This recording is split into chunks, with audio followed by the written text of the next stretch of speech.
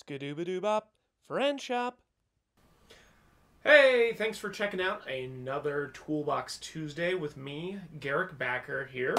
And this week I am showing off what the packaging called just an atomizer, but really it's a human-powered airbrush.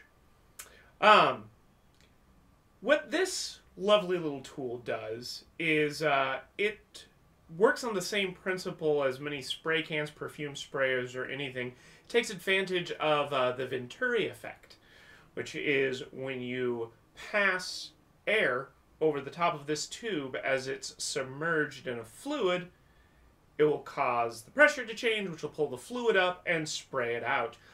Many of your more simple airbrushes work this way. Perfume sprayers work this way. And now, with a little bit of lung power, you can do this kind of work without having to have a compressor or anything like that on hand. Now, the trick with these is that your paint needs to be almost water thin. I'm using a little sample here of the Hansa Yellow from Golden. It's their high flow, but any acrylic inks or airbrush paint will work.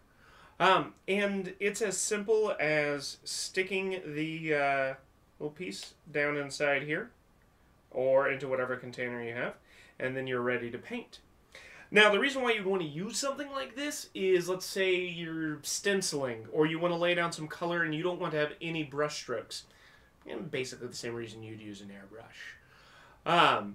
But this will lay paint down evenly once you get the hang of it. There's a little bit of a learning curve. It takes a little more air pressure than I initially thought it was going to. I just picked this up today, actually, to mess around with. And I've been really enjoying it. It's a fun little piece to work with.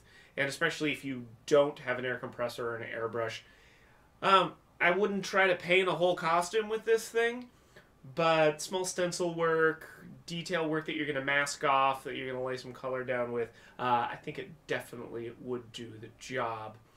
Mine had a little bit of flashing or just some rough spots in the metal that I cleaned up with pliers and a file. I don't know if I just got kind of a rough one or if that's, you know, common in these tools. Once I got that off there, it worked just fine. Anyways, hope you liked this tool. Thanks for coming again this week. If you enjoyed this video, watch my other ones, subscribe to the channel. If you want to see more work my wife and I do, you can always follow us on Facebook at facebook.com/noonesdesigns. You could follow us on Twitter at noonesdesigns, or just check out our website, noonesdesigns.com. Anyways, thank you, and we'll see you next week.